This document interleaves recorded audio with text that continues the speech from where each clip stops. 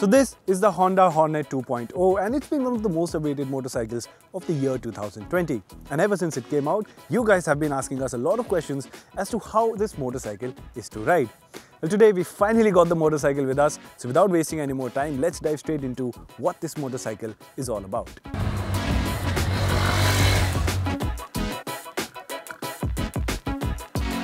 Let's start with the design. It carries the familiar X-shaped LED tail lamps that the older Hornet had, but other than that, the Hornet 2.0 is truly an evolution of the design. The motorcycle looks a lot more bulky and sportier than before, and more importantly, it has got the stance right.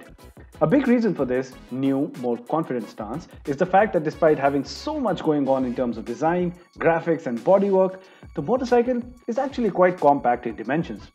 And then it has these wide tires front and back, and when you couple that with the short exhaust and the high rising tank, you get the Hornet 2.0.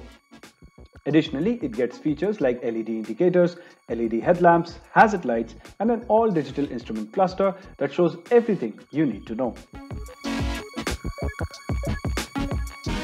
Now the next thing I want to talk about is how the motorcycle feels like once you're on it. First thing first, I can put both my feet firmly onto the ground, and for reference my height is 5'10". Now, the next thing that I want to talk about is that you have a familiar feeling when you're on the Hornet 2.0 as to what you got with the original Honda Hornet. Having said that, what I mean is that you have a very slim waist, which actually makes you feel like the motorcycle is smaller than what it is. But right ahead of it, you have these humongous tank shrouds, and in the cockpit view, everything is tightly, densely packed together, all of which combined makes you feel like you are on a bigger bike than what it is. Also, the fact that the key goes on top of the tank only adds to that experience.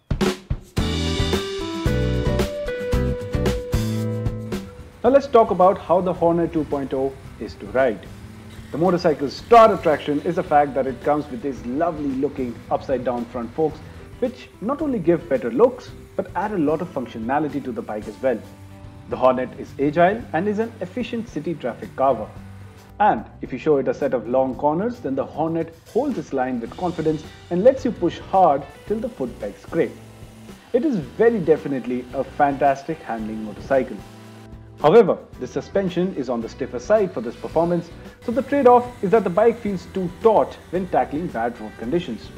And the fact that it doesn't have a lot of suspension travel at the front means it will bottom out if you take a speed breaker enthusiastically. And that's no fun, is it? Powering it is an all-new 184cc single-cylinder engine that works like a typical Honda engine, which is to say that it runs butter smooth and is very tractable. In simple words, you don't need to change gears that often, and no matter which gear you are in, you will have a refined riding experience. It can do 100 km an hour all day, and it sounds rather nice too. Braking duties are done by disc brakes both front and back, and while they have good bite and feedback, Honda has only given a single channel ABS, which means the rear can lock up. But overall, the Hornet has managed to create a different riding experience in this segment, one that will be liked by those who prefer enthusiastic riding. Well, now it's time to sum up the Honda Hornet 2.0, and in short, there's nothing really wrong with it. What I think Honda has successfully managed to do is that they have moved the Hornet badge from being a good commuter motorcycle to it being a good sporty package that you can buy in the Indian market.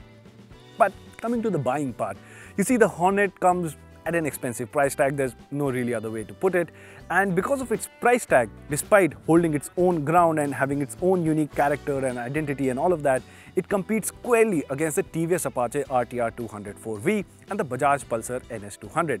Now, the Apache, for example, for a slightly bit more amount of money, is giving you things like adjustable suspension, Bluetooth connectivity, slipper clutch, so on and so forth.